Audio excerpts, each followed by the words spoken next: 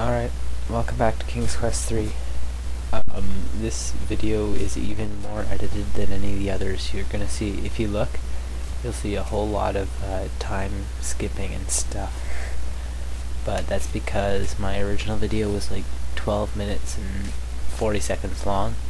So I had to pare down like 1 minute and 30 seconds. Don't worry, I didn't cut out anything important. I just cut out a whole bunch of times where I just stopped moving and didn't do anything.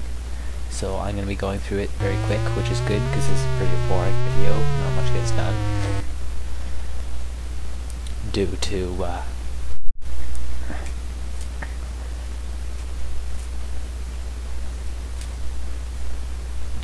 the fact that there's so many spells still to make.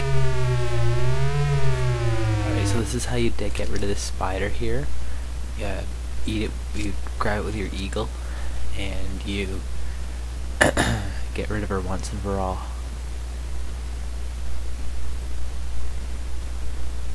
One of my solutions, my early solution, was to speed up this segment because it's not really that interesting, but it kind of looked messy, so I decided to just cut stuff out.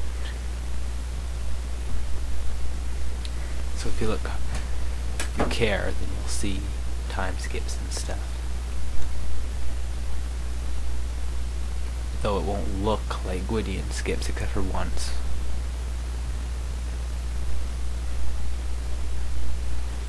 But it'll also look like Gwydion never stops or anything, because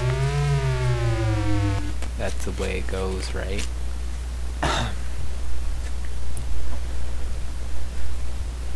You've entered the cave of the Oracle. The Oracle just appears behind a crystal ball. That's frickin' wicked sick. I wish I could do that.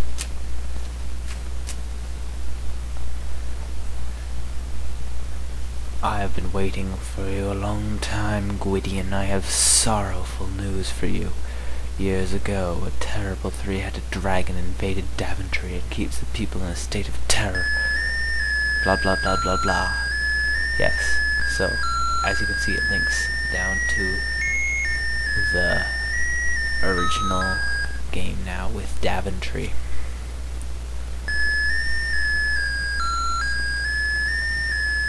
She's crying because she's gonna get owned by a three-headed dragon. I'd be freaking crying too. The Oracle's just showing you this in this flashy crystal ball. Of course, Gwydion, who has epilepsy, is busy having a seizure right now. Anyway,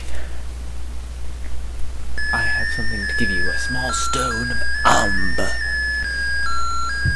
The Oracle grows silent again and seems to fall into a deep sleep. You attempt to thank the Oracle, but he does not respond.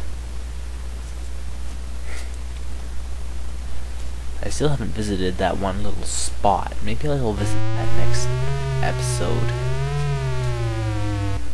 I cut out every time I save it too.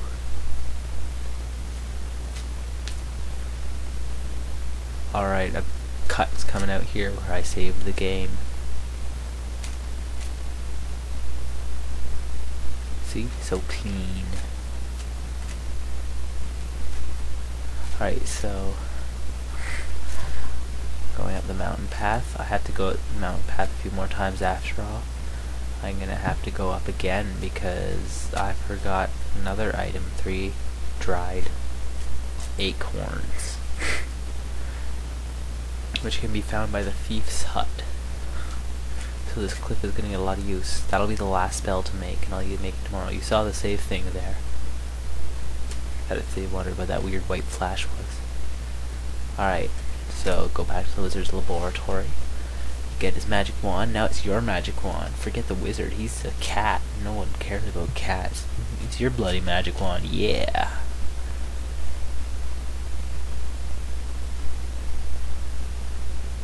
Why would you relock it? If I were Gwydion, I'd just make the place look like it had been frickin' ransacked. I cut out a little bit there too because I was so slow doing that bit.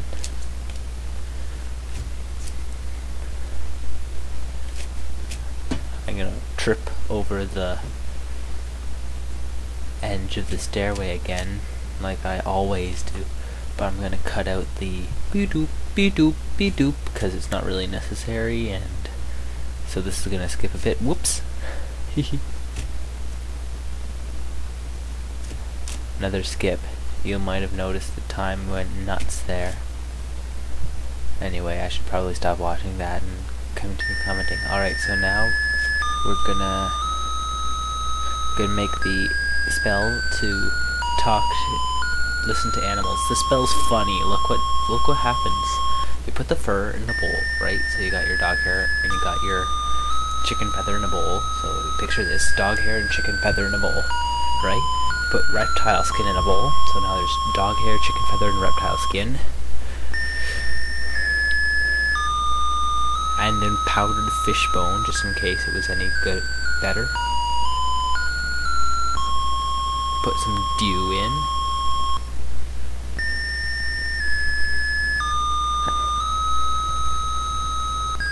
And then it turns into dough. That stuff turns into dough. That's just weird, first of all.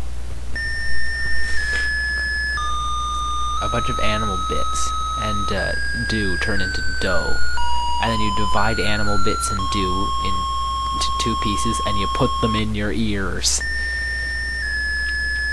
So now you got like pieces of animals and dew in your ears, and dews with just water, so whatever. Magic is weird.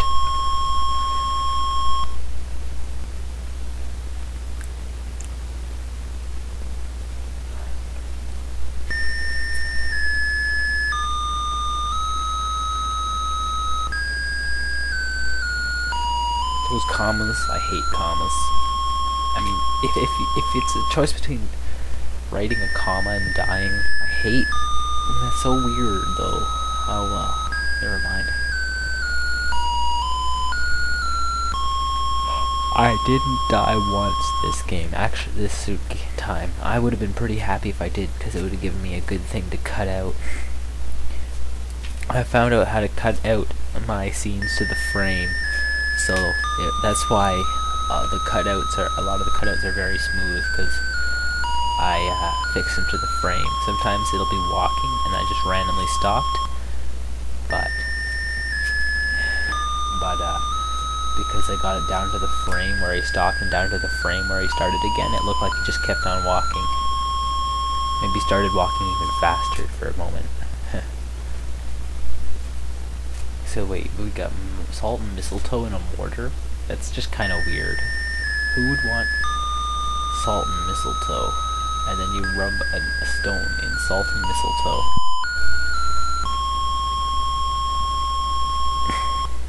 So you kiss the stone, and you accidentally eat some of the mistletoe and die from its poison. The end. This is pretty funny too. You have to kiss your spell before it works. And then say another retarded passage from Ye Book of Magic. I know it's supposed to be the. I'll give it Queen of Spades. And then they have the word thither, which is a pretty frickin' awesome word. From this place hither to another place far thither. What kind of a cheap rhyme is that? Cheapers. There's another cut. Open page. LXXIV.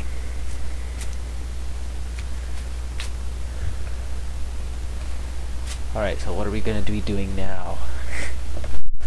Oh, wise one, we put a cup of ocean water in a bowl. Then we light a charcoal brazier. Good thing Mananan has all this stuff. Well, actually, there's no logical fallacy there, luckily, because logical fallacy. Now I sound like I'm in a freaking debate. There's no leap in logic there, because he's a wizard. So obviously he'd have ingredients for casting magic spells, especially in particular spells which can be found with ingredients for can be found all over Ludor.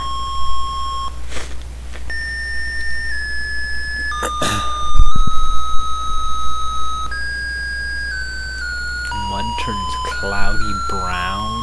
Ugh.